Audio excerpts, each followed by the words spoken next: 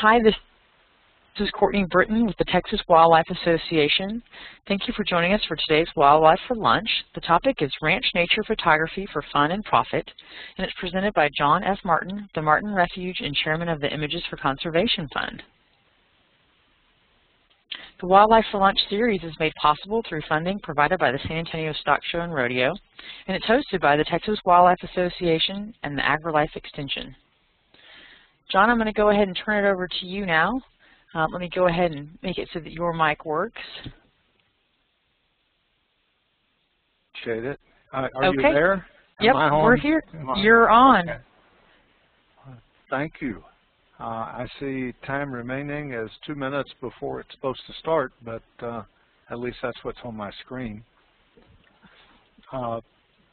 I've been involved in as a landowner and in conservation for 25 to 30 years, and I've been concerned that everything is looked at through the, if you want conservation, it only happens at the state and federal level, and everybody forgets that something like 70% of the land east of the Mississippi, east of the Rocky Mountains is privately owned, and without the participation of the private landowner, there literally can be no conservation in saving ecosystems. So let's see, Courtney, am I getting this thing to try to? I think you need to click the little arrow for the first time, John, and then it should advance using the space bar. Which arrow am I looking at? At the top of the screen, right above where it says Ranch Nature, there should be a little, there you go, that one. You got it. Okay. I clicked it once, it didn't,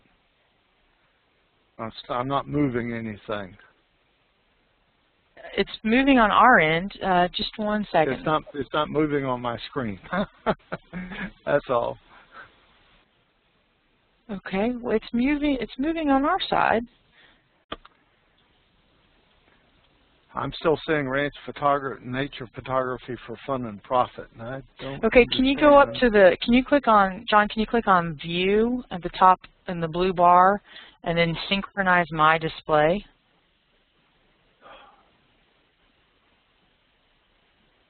I'm looking at the full screen. Right down at the bottom there, it should say Synchronize My Display. Synchronize for all? Yes, click that. Okay. I have clicked it. I don't know what that does. Did it bring you to the current slide? Nope.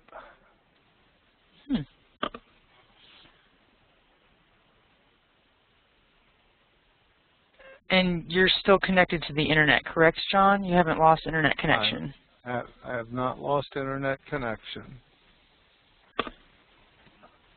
Okay, it's advancing for us. We're now on slide 4. What is the future for Texas ranches?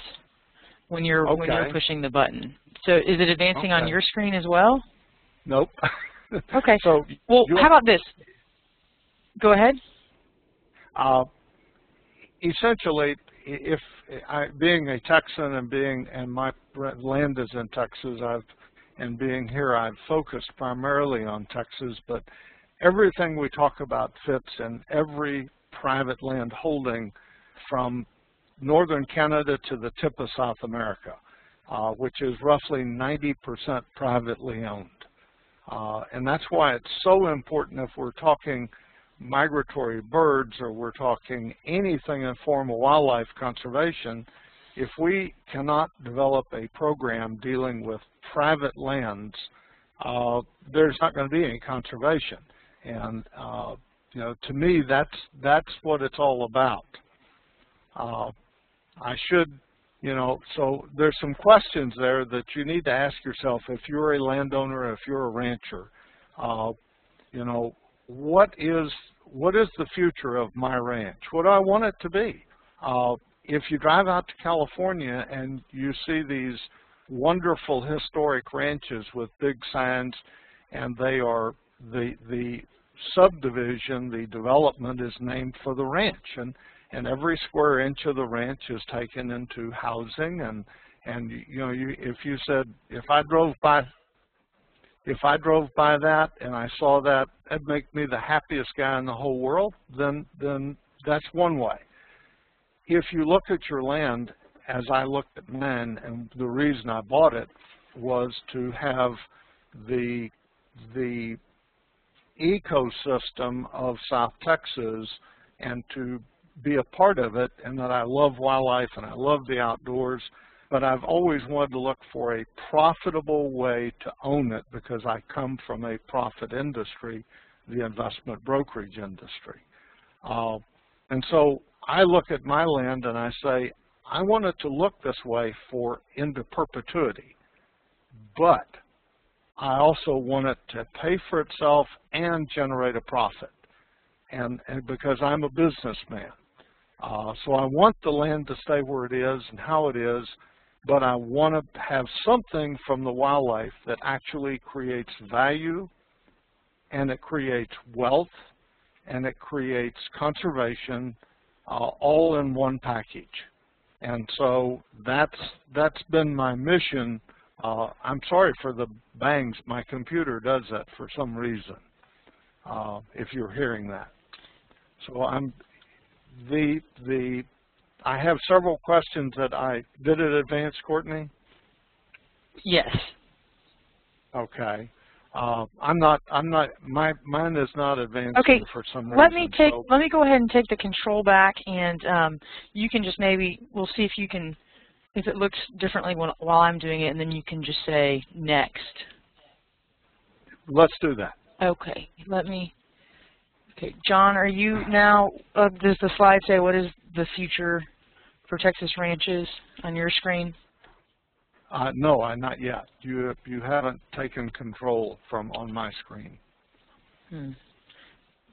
Okay, well, I have, and it's working for everyone except for you, which I apologize. I've never had this issue. I'm not sure what's going on why your screen is not advancing. Well, it just so happens that that David's logged in, and I can. So I guess the question is, where is Texas going? Our population is growing at faster than any other state in the nation, and pretty soon we are going to look like California, or we're going to look like New York. And so, what is the future of Texas ranches? And I have a concern that we are fragmenting our historic ranches at a historically rapid rate, and there won't be anything left in the future. A lot of people may disagree with me on that, but our growth rate, I can see the day when there will be 100 million people living in Texas, and what land will be left in conservation. So I think the key here is, how about your ranch? What do you want to look like? And what do you want your kids to see in the future? And how do you want your kids involved? And Courtney, can you advance it for me? Yes, I can. Okay, so advance.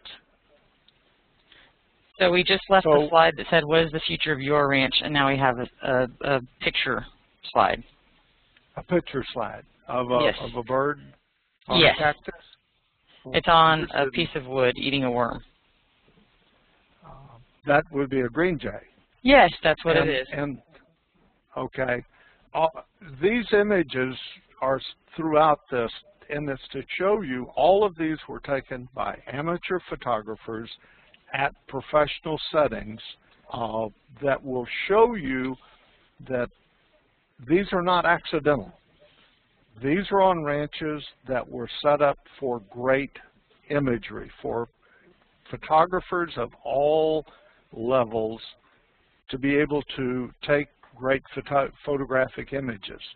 And so you're going to be able to see that. So let's go to the next slide. Okay, John, do you maybe want to just pull minimize the screen right now with the WebEx event, just minimize it and pull up your presentation in a separate screen, and that way you can see what you're looking at, and you can just say advance, and I'll forward it on here in the seminar. David, could you, if you just hit the button, I'm on my other screen here, I can see what's happening. Okay. So on David's screen you can see what's happening? Yeah. Okay.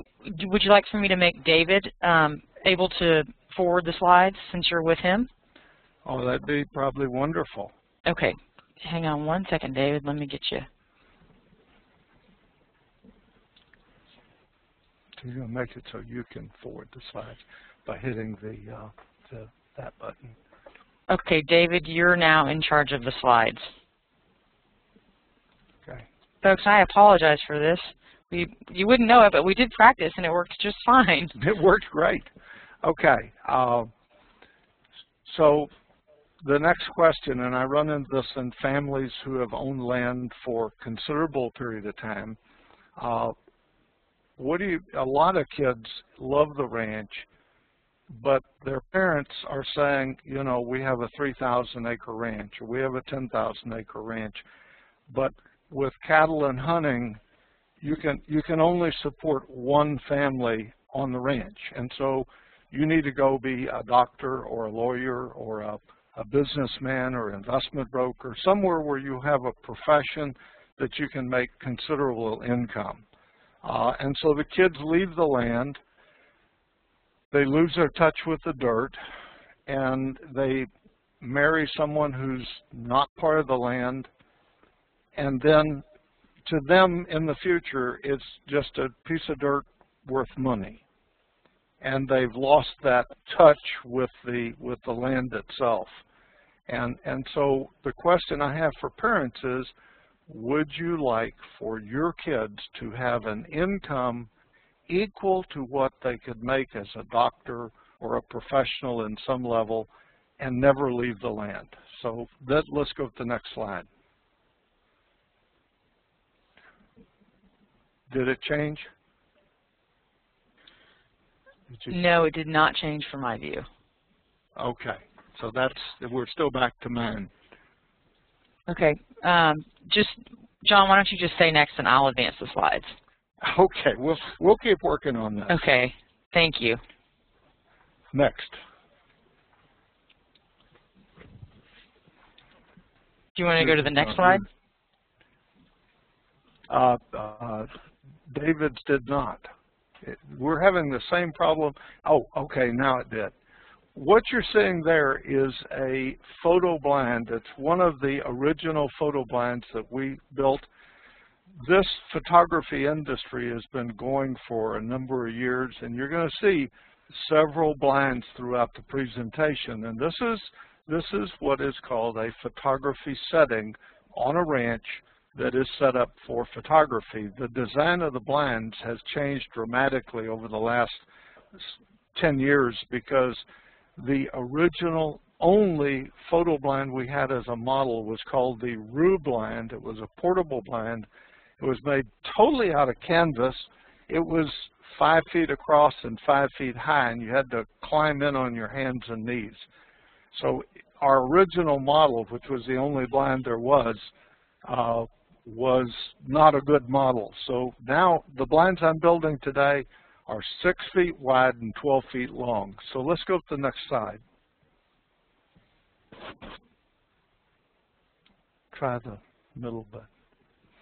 Anyway, there we are.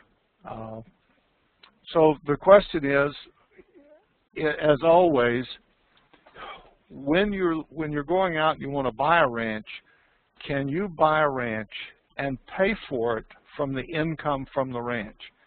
And 100% of the people today will say, unless there's oil and gas under it and you get the minerals, there is no way you're ever going to pay for a ranch from the income from a ranch. And my search for the last 20 years has been to figure out how to have a industry and that would allow you to buy a ranch and pay for it.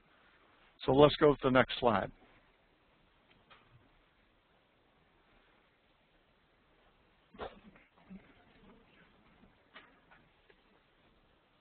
It has not, yeah.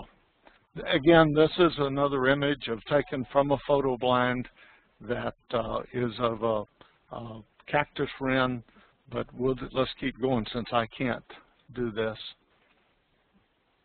Next slide, please. John, I think yours is just slightly delayed. Your connection may be a little bit slower than ours, so okay. It's taking it a minute to advance on your side. Okay, I see the situation. The second thing I've watched over the last 10 or 15 years is we end up fighting nature, whether it's a predator control program or whether we're bulldozing the brush to create more grass, which then works well as long as there's lots of rain. But when a drought comes along, there's neither prickly pear nor mesquite beans or anything for either the cattle or the wildlife to live on, and so all we have is a dry piece of land with no grass. Incorporating a photography operation within your ranch, one of the things that we'll do is wildlife comes to water. So if you have created settings with water, with photo blinds, and you've created a lot of these to offer a lot of different experiences, suddenly all of the wildlife benefits from having that water and that feed that you're using to attract the wildlife. With that in mind, then, in the middle of the worst drought, when you're selling your cows to get because you have no grass, that is a premium time for people to photograph the biodiversity on your ranch. So in essence, you have stopped fighting nature and you're literally helping and working with nature. One of the things I've learned recently is one of our landowners has a deer hunting ranch, but they also have photography. And he said the key to, this last year in the middle of the worst drought in South Texas, they had a 85% recruitment rate of their fawns. And he said it wasn't because we did anything with the predators. It wasn't because the key was that they had water everywhere, and the fawns and the deer did not have to move long distances to get a drink. And when the temperatures are soaring to 105 degrees, if they have to go a long way, he's saying that he thinks that's the key to their success, is having lots of water. Well, that water is in the form of photo settings. So, and they're nearby and they're close, and so the water, again, as part of the photography, is good for everything, including your big deer. And you get a much better recruitment. Next slide. So, again, the images you're seeing, let's leave them up for just about 4 or 5 seconds. They're all designed, again, you'll see wonderful images. These were all taken by amateurs. And again, some of you may not like snakes, but if that snake, we have in our settings, inevitably when photographers are sitting there, a rattlesnake will come in and it'll set up shop to wait for something to come in. The photographers go crazy trying to be there to photograph the snake just as he is, but if he gets really lucky and a mouse or a rabbit or a bird comes in and they can actually get that on, that's a once-in-a-lifetime shot. They will pay big dollars for that opportunity. That's part of the experience that you're marketing. At Martin Refuge, we have never killed a rattlesnake, and they have become significant money makers for us. Next slide. And you'll see in these slides that we have tried a lot of different types of photo blinds. You'll see PVC blinds, we've tried metal frames, we've tried wood frame, movable blinds, in the ground at eye level photo blinds. These have all, we've worked it's not a science. It's a moving target as to what creates the best opportunity with the right light for great photography. The key that we're seeing is that in the United States, we love pastimes. That recreation is the key to everything, whether it's, I just recently returned from a fishing trip to New Mexico. I was talking to this rancher. It's Vermejo Park Ranch in New Mexico. It's the largest single contiguous ranch in America. And we're talking with them about putting photography in at the same level as their fishing and their hunting, and they're creating photography areas that will attract additional people. We're also talking about a single ranch pro tour event on this ranch.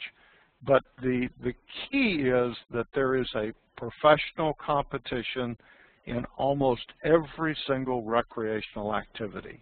Next slide.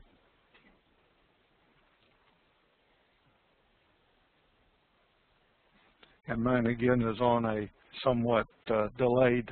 So if you see, again, you'll see roadrunners and we have some questions, and I think Courtney is accumulating the questions to be answered at the very end. So we're going to move through this. I'm glad you're typing your questions so that we'll be able to see them. But here again, just to go through this, if you look at the types of recreational activities and yet the quality of the professional opportunities that also create then the business model for the amateurs. And whether it's the game of golf, and I am truly the world's worst golfer. That's why I had to pick up photography, because I can't play the game of golf. I love basketball, I love football, I love all these things, and I've played them all, but I am the world's worst golfer. But that doesn't mean it's not a good business model to copy and to look at. Next slide. So again, recreation, these are all have created jobs, they've created wealth, and they've created opportunities. There's a photo setting that, again, at Martin Refuge that you'll have a chance to look at. It's mainly, you'll see it, that the whole concept is to have a breathable blind. We've seen some made completely of plywood. We toured a ranch a couple of months ago where every blind that was going to be used was made of solid plywood, and I said, well, do you want, if you put no water in the blind, you'll have broiled photographer. If you have a little water in there, you can have boiled photographer, or if you do it just right, you could mark it a sauna. These have to breathe because photography is done during the warmer months, not during the colder months. It can be in the colder months, but primarily our time is after hunting season all the way through the fall. So you could, but it could be a year-round activity if you do not have hunting, or it can integrate with your hunting process. Digital photography has created a totally new industry. And I say this, we've been photographing since 1872 in nature, and maybe even before that.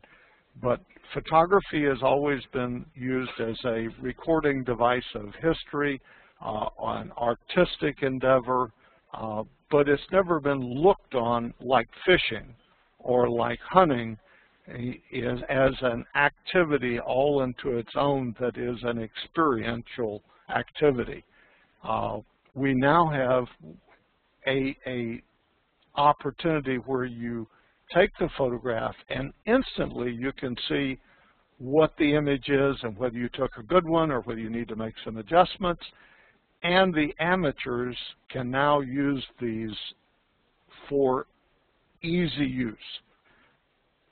Most important today is the ability to share that image within seconds of the rest of the world.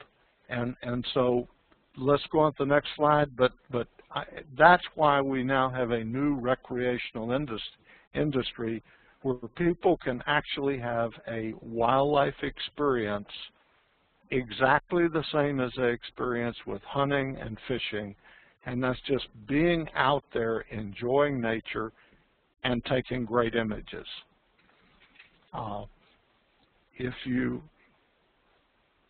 But how do we get that industry going? By the way, the bird you're seeing there is maybe 2 inches long, but it's in a wonderful setting at a photo blind. And so that's why it's so important. And so we have a new recreation, a new industry that can be developed. Let's keep going. So we can, that bird that you saw was on a perch that was hand selected and put in place where it would go to that perch before it went down to either food or water. It's not a science, but it is, we're learning as we go along how do you create great images. And that is like working with an interior decorator. How do I make my house pleasant and inviting and for people to want to go sit in an area and have a conversation center? Well, the same thing. How do I create a opportunity for inviting the wildlife to come to the right spot for the right image and the right experience of the photographer? Let's go to the next slide, please. So what if, again, what is the benefit to this? Well, all economics seem driven, with the exception of hunting and fishing, are driven to metropolitan urban centers. Well, I see nature photography as being the rural economic development tool of Texas and America. And what will it accomplish? It'll create jobs, but not just jobs. I see this as a career creation event and opportunity where people can actually make a 6-figure income from being involved in this industry. Destination marketing. Some of the biggest careers in the nation are made in destination marketing. Nature tourism, we know, goes on. Probably, as far as I'm concerned, and Images for Conservation Fund, wildlife conservation is this is the tool for it. You show me a fellow with a 500-acre ranch that is making $200,000 or $300,000 a year from wildlife photography, and I'll show you a guy that'll never clear it because he's making a significant income. The wildlife has earned its way to be kept. This is a T90 little bird that, again, is in a perfect setting that has been set up for a great image. Next image. The key to all of this is, again, I come from an economic industry, being an investment broker for 30 years. And if we don't create economic development, jobs, and wealth, we will not get conservation. So today we have nature photography is a $2 billion industry, but 11 million people travel 8 days or more annually away from home. They have incomes of $50,000 or more. Why is that not a bigger industry? It's because the private sector, almost all of these people go to public land where they're charged $2 or $3 or $5 to go to it. We have to get them to see that, one, the experience of photography on private land, the images that you have seen to this point, that image can never be taken on public land, or if it is, it'll be an extreme lucky shot. We can create that shot every day on our place. Why? Because we're set up for that.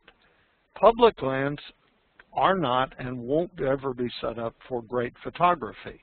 And that's where the private landowner can benefit the absolute most by offering and opening their ranch and then setting it up for photography. As compared with golf, though, golf is the private sector. And as you can see there, it is $60 billion larger than nature photography. Nature photography has 30 million participants. Of that, 11 travel.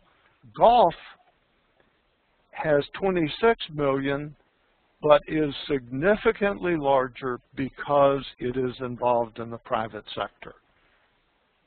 What I look at, though, is how many acres of land have been protected for golfers' habitat, which also offers some wildlife habitat, but it's secondary. Golfers want a great place. In McAllen, Texas, the golf course, McAllen Country Club, is right across from the mall, right half a mile away from the airport, but it will never be developed. It will always be green space because it has economic value to be there.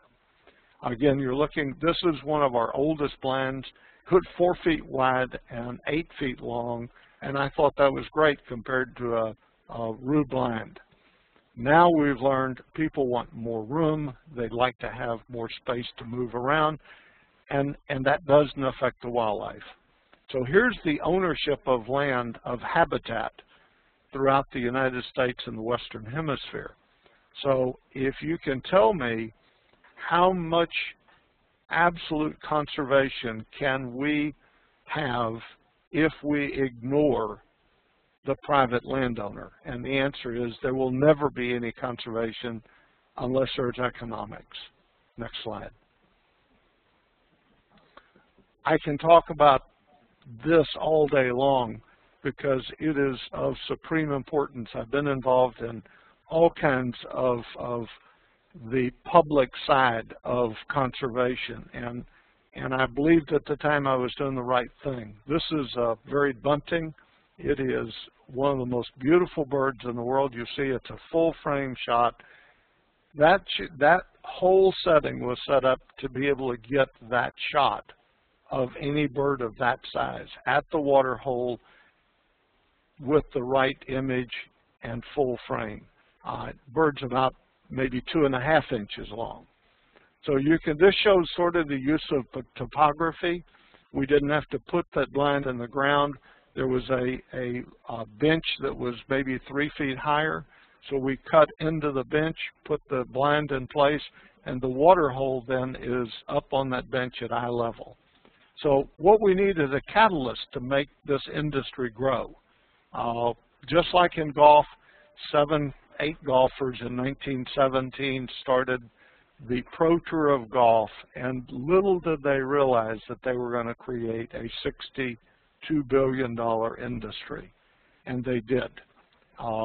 They did it with the Pro Tour of Golf, and so ICF has tried to copy this model and say, let's create the Pro Tour of Photography, and then let's create the weekend tournaments for the amateurs, and that will help market and drive the industry and get the public actually experiencing private land photography. Next slide. The key here is how do we make that happen? Images for Conservation Fund has held 3 professional tournaments, one in the Hill Country, one in the Coastal Bend, and one in the borderlands of Laredo, Texas. We have paid out $500,000 in prize money in those 3 tournaments. 50%, $250,000 of that went to the ranches that actually hosted the photographers. So we've created the Pro Tour to get the, and for several reasons. In the next slide, I'll go into that. But the Pro-Am tournaments that we're developing this year are designed to include the amateur photographer, and we've held 3 of these this year, 2 Pro-Ams and 1 Pro-Am youth, And we've had photographers from as far away as Virginia and New Mexico coming and participating in these. That little water hole where that cardinal is taking a bath, designed again to attract the birds in, get them bathing, and get great images. Next slide. So we will, again, this is a nationwide, this is a worldwide industry that is there. People from Europe travel. They go to Africa. The Asians travel, and they photograph wildlife. So the Pro Tour of Nature Photography is designed to be the richest in the world. We try to go to a new region. We're now talking with landowners both in New Mexico and Wyoming for creating a one ranch tournament instead of using 20 different ranches. In the past 3 we've gone to a region, recruited 20 ranches, brought in 20 professional photographers in a 1-month tournament. We're exploring a one ranch tournament that has great biodiversity on it by itself. So this is a model that can work on any size, whether they're 100-acre ranches like you'd encounter in the east, or large ranches you'd encounter in the west. But the key is to use that to educate the public, educate the local business community, and educate the ranches about the benefits of nature photography and wildlife photography. Everything on those ranches, as you see, invertebrates are there. Insects are important. They make great images. Macro photography is one of the things that is really that and flowers and plants. So you have, on your ranch, you can offer lots of things. So again, we want to get the media involved.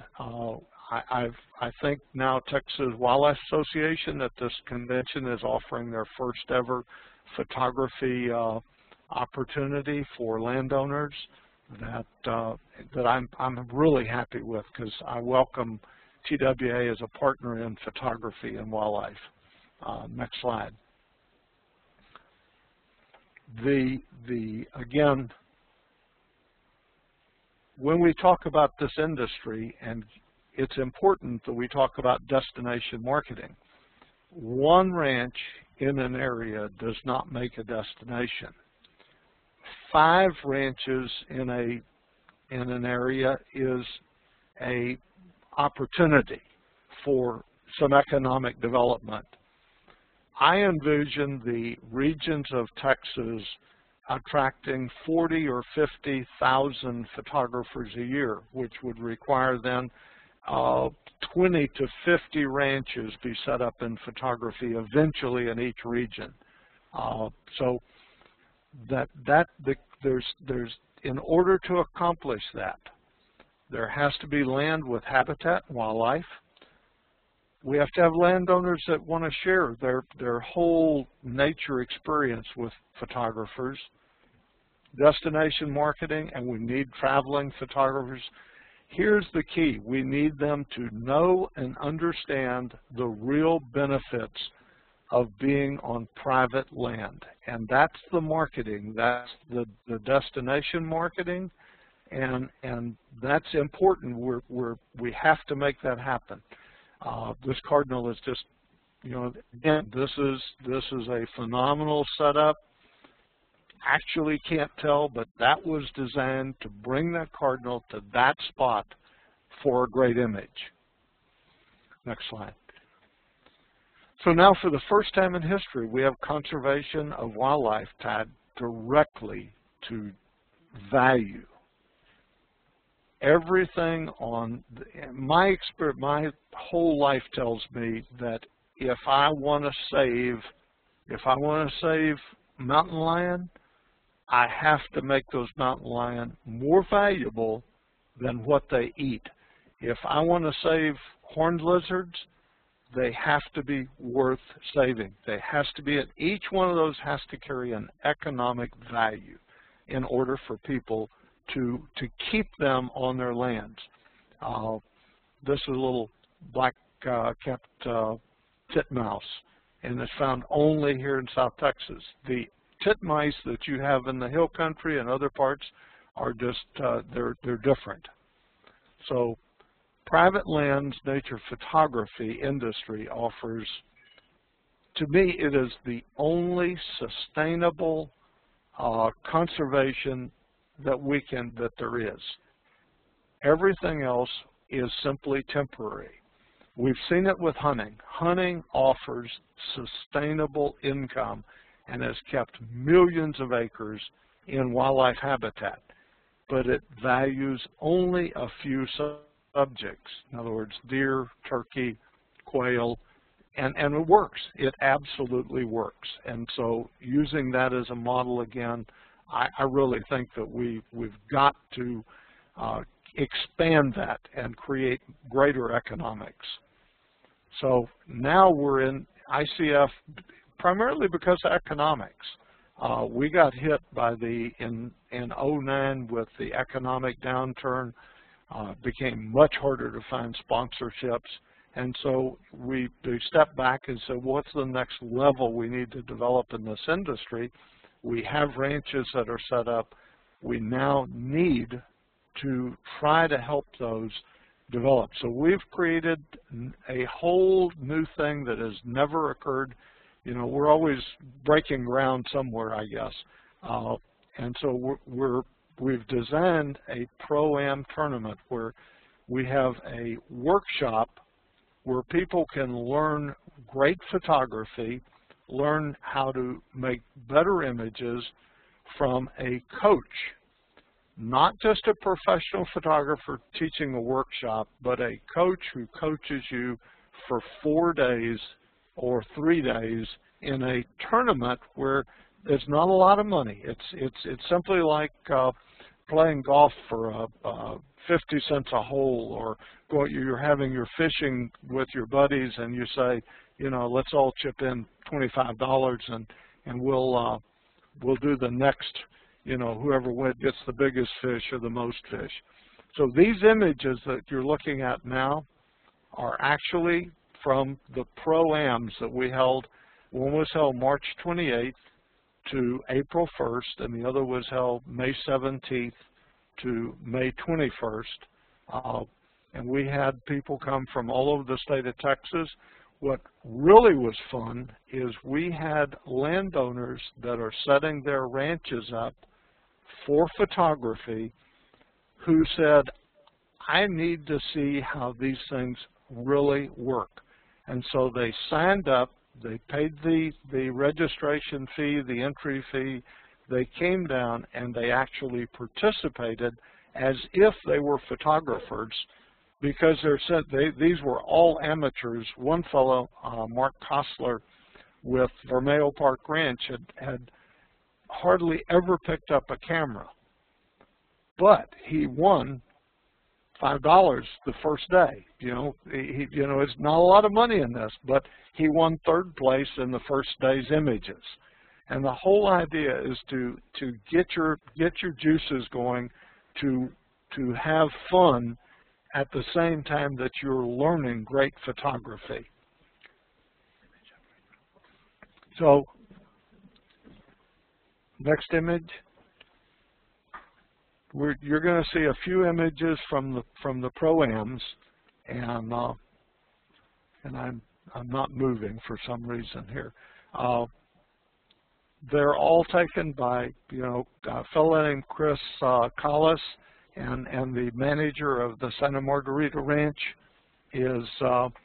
are landowners that participated in the May 17th event. And so the next thing that we just held in the last 2 weeks was we've created the first ever Pro-Am youth tournament. And we decided that we really wanted to start this with a group of young people. So we started working with the Lynn San Manuel 4-H Club. So we're building a model competition that we really like working with 4-H clubs, But once this model is complete, we can work with Texas Wildlife Association, we can work with Boy Scouts, we can work with Boys and Girls Clubs, all out on ranches where we can get these kids involved in nature photography. We selected the 4-H Club because these are the kids that, if we can really get involved in photography, are going to be making the decisions on what happens on Texas ranches forever into the future. And so it's a great group to get to understand photography. So you just, as you see these images pop up, these were all made by amateurs at settings that were professionally planned for them. Here are the youth for the event, and you'll see that these were all young ladies. So what we have next, and you can just peruse through these, are images that we know that people throughout the country that are wildlife and nature photographers are willing to pay for. And these are folks who have all been to Martin Refuge. And I would like to say that I've wanted a ranch to become the model ranch. The Santa Clara Ranch here in South Texas has put a tremendous effort into making this work on a 300-acre ranch, and now they're in their 5th or 6th year, and they are targeted to have an income, a gross income, that's not net, of $50,000 this year from photographers. Now that amounts to about $170 an acre. I'm not aware of any activity on ranches, except for maybe some good oil and gas wells, that create $170 a year economic value. But these are all images that people are willing to pay for because they offer a great experience. And so as this is the last of the images. There'll be a few here. You can just go peruse through those. But Courtney, if you're ready to start taking questions. Okay, sure. Looks like we have one question asking about the setup there for the blinds. Someone would like to know, what is the round pool in front of the blind constructed of, and how deep is it? Well, that's a great question, because we've had to learn from this. We have tried liners like people use in their backyard fountains, and we have used drilling mud to hold the water as trying to keep life simple. Where we have javelina down here, the javelina love to either put their feet through the landing, or in the drilling mud case, eventually they just keep wallowing in it till they like the water all the way over under the brush. So within a couple of weeks, you'll have a nice pool under the brush where you can't photograph. So we've all arrived at creating our photo pools out of concrete. Mine are the ancient type, in that I have to deliver water to them via a 500-gallon tank, and a person once or twice a week, depending on the weather, actually delivering it in this tank on a trailer. Dos Fanadas Ranch, Santa Clara Ranch, all use plumbing, and they keep the water level with a float valve.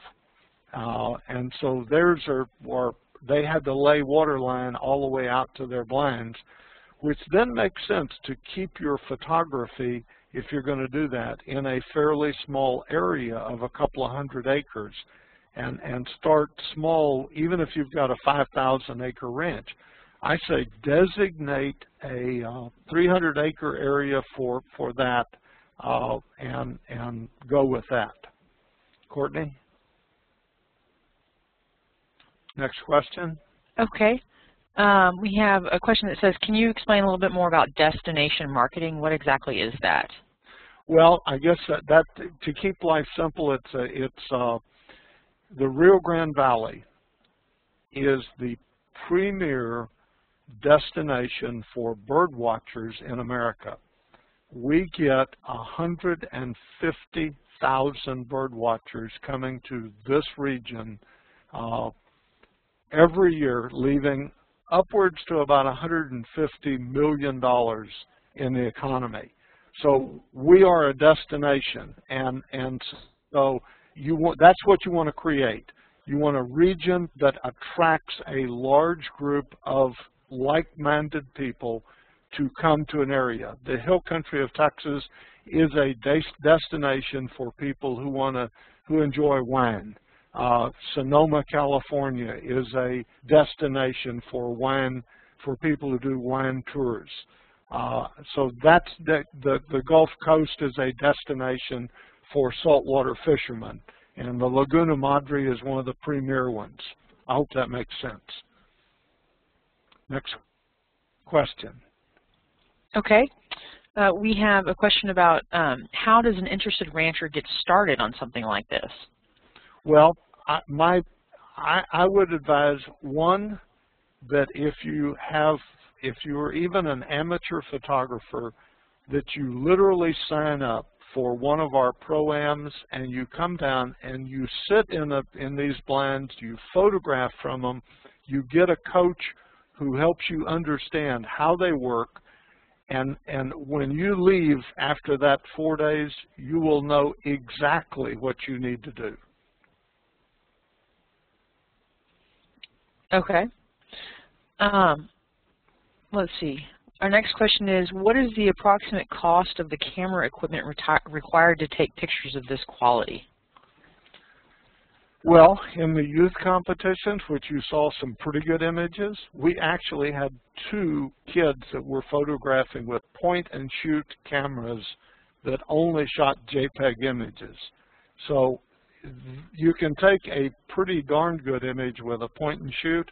The next level up is, I have a Canon Rebel. My total cost of my 70 to 300 lens and my camera body was about $1,300. This is 5 years ago, so probably more like $1,000. You can go from there. We have folks who will come to your ranch, and that's one of the things that make this so wonderful is security. People will come in your gate with $25,000 worth of camera equipment, and they will feel safe and secure that they can leave that equipment in their photo blind and go eat lunch and come back, and it'll still be there. If they do that on private land, on public land, like a refuge, if they leave it there and come back, it's gone. And so they literally, what you're offering is safety of person and safety of equipment that they cannot get on public land. I hope that answers it. Great. What is the average cost of blind setups?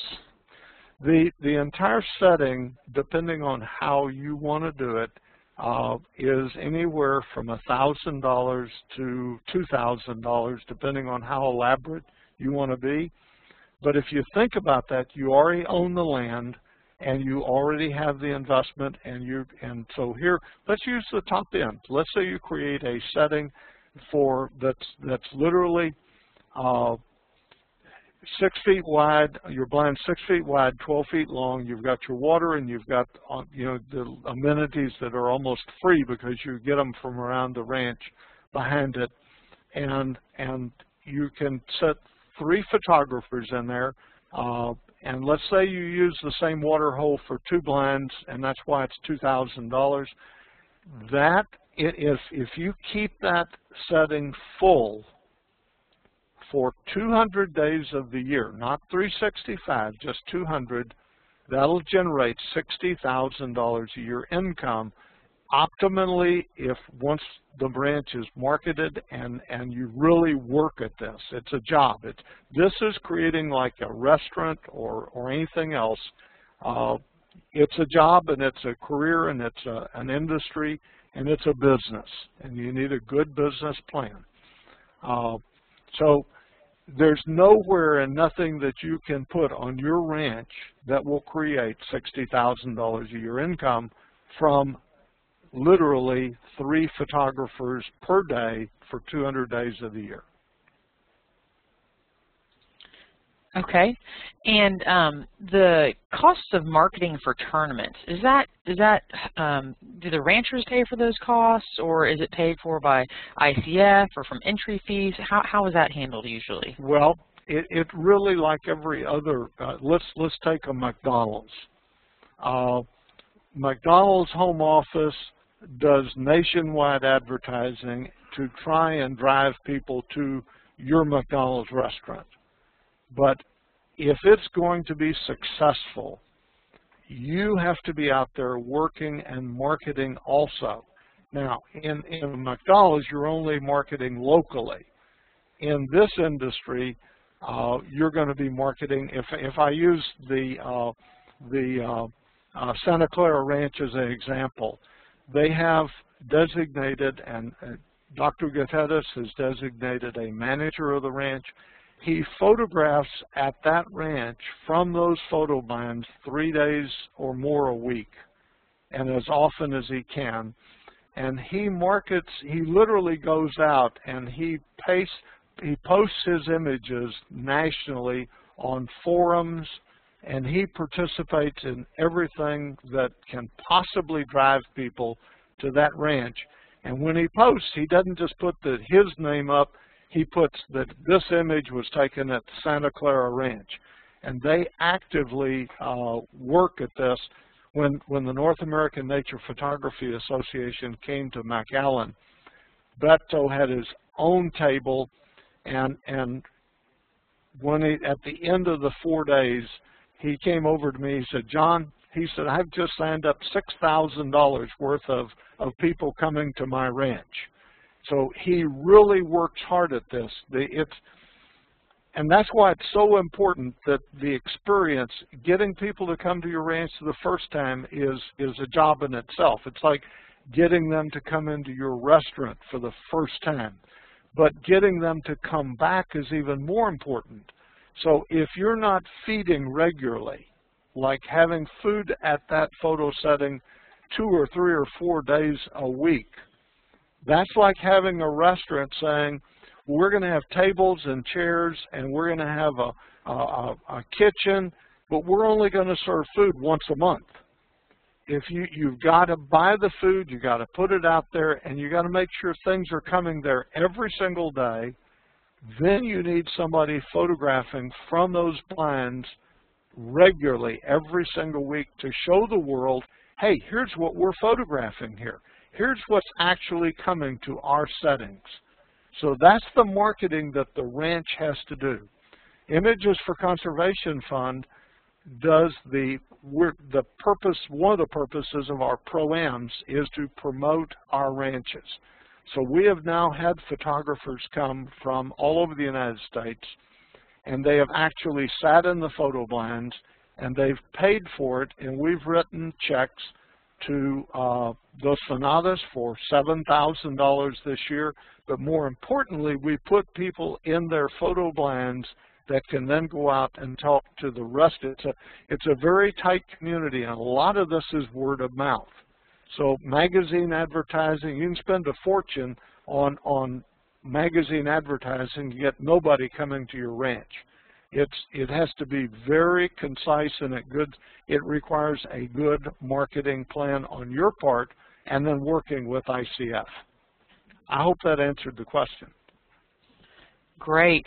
And John, can you tell us a little bit about how long it takes to plan one of these tournaments? Are we looking at 12 months, 24 months? How long would it take to get a tournament set up?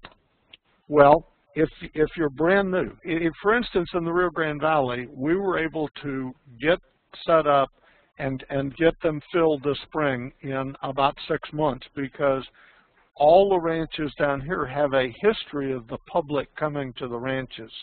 And the workshop leaders know that there's great photography here. And so they've been in articles and things. If you're brand new and never had a photographer on there, it's going to take, I would say I would want at least a year of great marketing with ICF to make one of these tournaments successful in your place. It is truly a long-term growing industry that you're not going to get instant. It's not like hitting an oil and gas well. It requires planning, organization, and the emphasis is on working together to create a truly great experience on your ranch that will keep people coming year after year back to your place.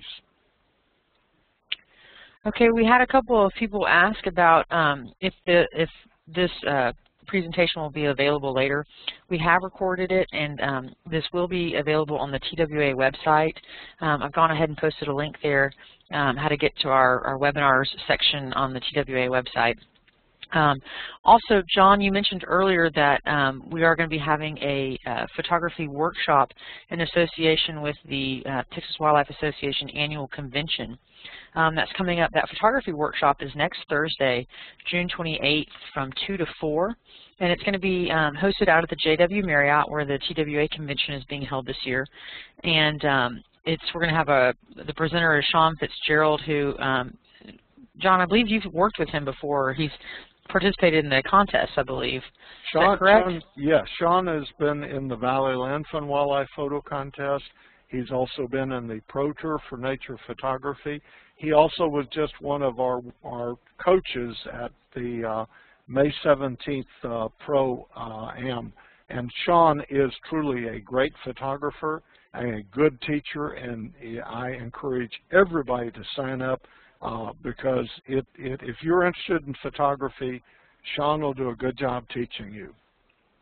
Excellent. And I know that we'll also have some photography equipment and gear out there so that you can, look at it hands-on and pick it up and get a feel for it and see what's out there that you might want or need. And of course, John Martin, our friend, will be out at the TWA convention as well. So he'll be there probably the whole time. John, are you going to be there Friday and Saturday as well also? We have a booth in the trade show.